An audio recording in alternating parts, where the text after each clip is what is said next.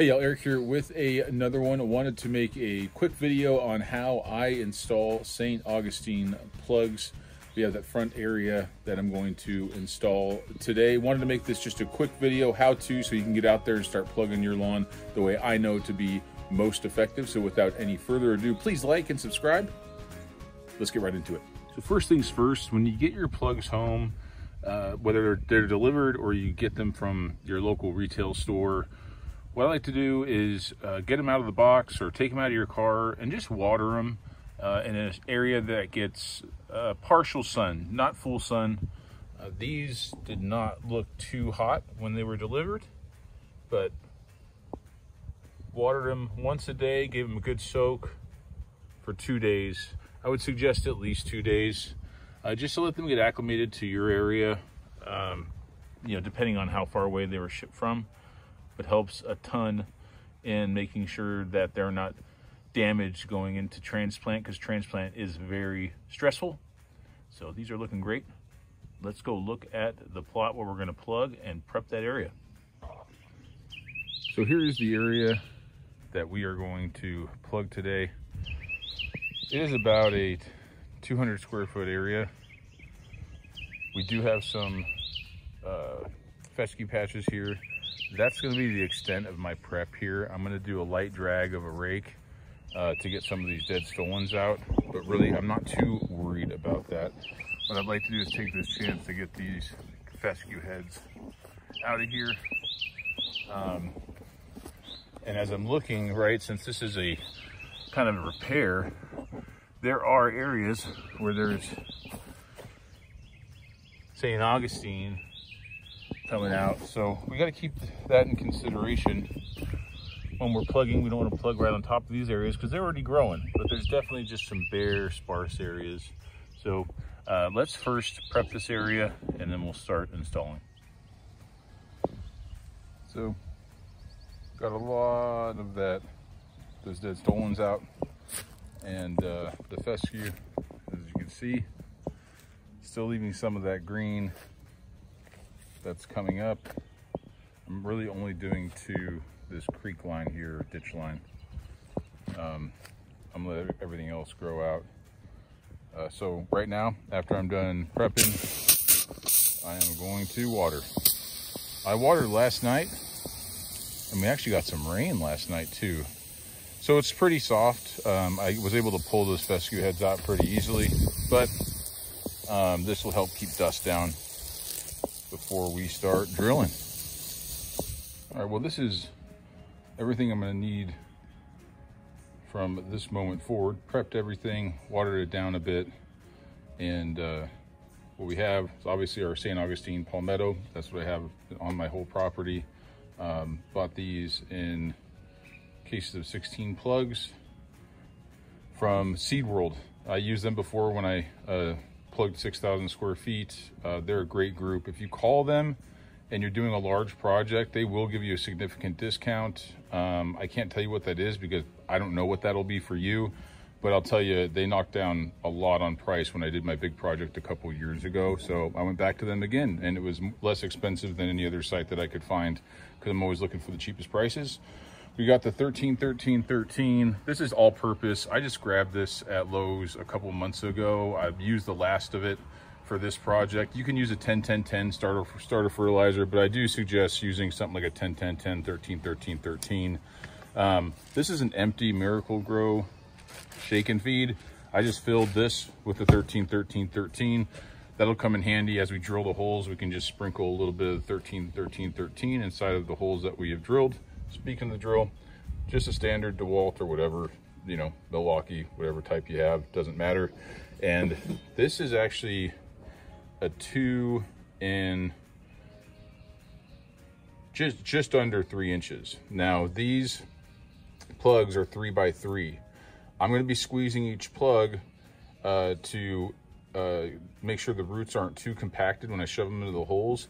So they're not exactly 3 inches by 3 inches when I put them in the holes. So I make a little bit smaller hole. I can always make the hole bigger if I want to with this auger. It's tougher to make it smaller if you want to go quickly. That's my thought process behind that, and it worked really well on the last plug row. All right, so we're here. We're just gonna start in this corner, kind of work our way back, part of the shadows, but just trying to get this done. And time's really not on my side. But we're gonna make the holes now. You can plan them up to 12 inches apart, 14 even. And I did that when I did my big plug row. I had a budget for the project and I had hit that budget. This is a small project and I want them to grow fast together because I saw some Bermuda as I was pulling stuff up, not a surprise. So I want to try and close as many gaps as I possibly can. I definitely don't want to go in an area like this and drill right through existing St. Augustine. So what I'm going to do is just try to plant things about 6 inches apart, 6 to 8. And that will ensure that this stuff is going to grow together really quickly.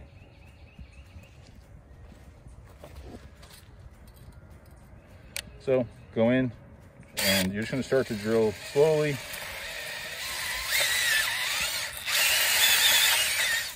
And you only want to go about 3 inches deep. And that's it. We can go right here.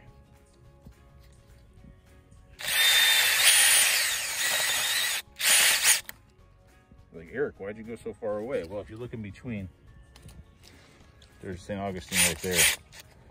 So the goal here is to get as close as I can to either existing St. Augustine or another hole if it's a total bare spot. But no less than 6 inches apart, just so I can spread these things out as much as I possibly can while still getting as much coverage.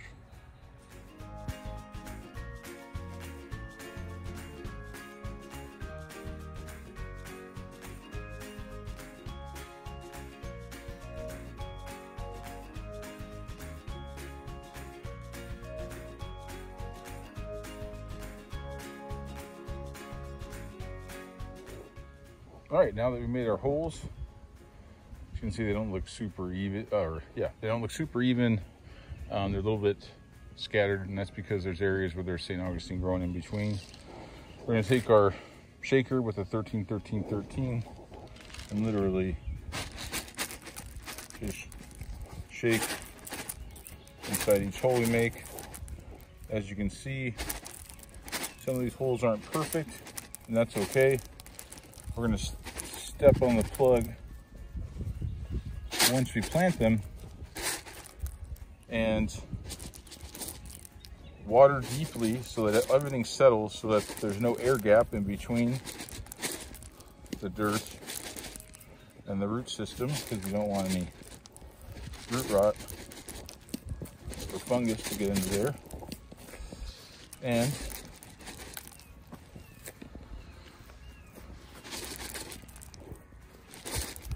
do this all the way around. So this is the easiest part of the operation. You're gonna take your little flat of plugs, flip them over, shake out the plugs like so, and these things are pretty durable. You know, but I would just pour out a flat at a time. When we did the big project, we were dumping them out like crazy. We planted over 2,800 of these. But you're gonna take them, and then this is optional. You don't have to do this. There's conflicting opinions, but we did it on the last one, is take a knife or some sort of blade and just break the roots up a little bit. I've got this old razor on a utility knife, so I didn't pull out a new one for something like this. I'm just ruining it, but at least I'm cutting it, and cross them. And just helps the roots break free because they're pretty root bound, as you can tell. You just want to get in there, let them breathe a bit, allow the sand to escape as well, to again try to fill that gap between the dirt and the root ball. And these are looking beautiful. When I'm done doing this, we'll put them in the ground. As you can see, I have got one of the plugs in my hand, and literally you just drop it in the hole and step on it. And we're gonna do this, as you can see, I got started over there. And we're gonna do it all across. And I'll see you when I'm done. All right, well, we have them installed. And now we are just going to water them deeply. Again, what we're trying to do is close the gap, if any, in between the root ball and the soil. This will also help to soak in the loose dirt around the plugs, fill in any holes there. But I'm gonna water this, and then I'll come back and show you the finished product. Well, there we have it. Looking good. Feeling good about it. So I put down about 2 inches of water in this area. I actually had some left over, so I put it on the other side where it's thin as well, just to speed up that process. But as you can see, I have them tucked around anywhere between 6 and 8 inches apart. I'm really excited about the way that it turned out. Whew, man, that is a job. Super excited that it is completed, and we're on to maintenance. So what I'm going to be doing is watering at least once a day. On hotter days, if we get above 80, 85, I'll probably water twice a day. Mind you, I'm only going to be watering 300 or 400 square feet because I did put some plugs on the other side as well, because I had a little bit of a surplus. Rather order too many than not have enough. Reason why I do that, just to keep everything moist, you know, allow the roots to grab on. That's just going to allow the plugs to spread, and we are going to be getting really warm. We do have some rain in the forecast, which is always exciting, and we'll keep this mowed as well. When we can't mow, we'll use scissors and just kind of clip the tops of the plugs. That'll force growth outward. But just stay tuned, stay watching this channel, because I'll be giving updates just like I did a couple years ago, and we'll watch these babies grow like crazy, and it's going to be exciting to see how fast this stuff comes together. So just want to thank you so much for joining me on another week, another project, and hope you're having fun in your lawn this weekend, and we will see you on the next one. Bye now.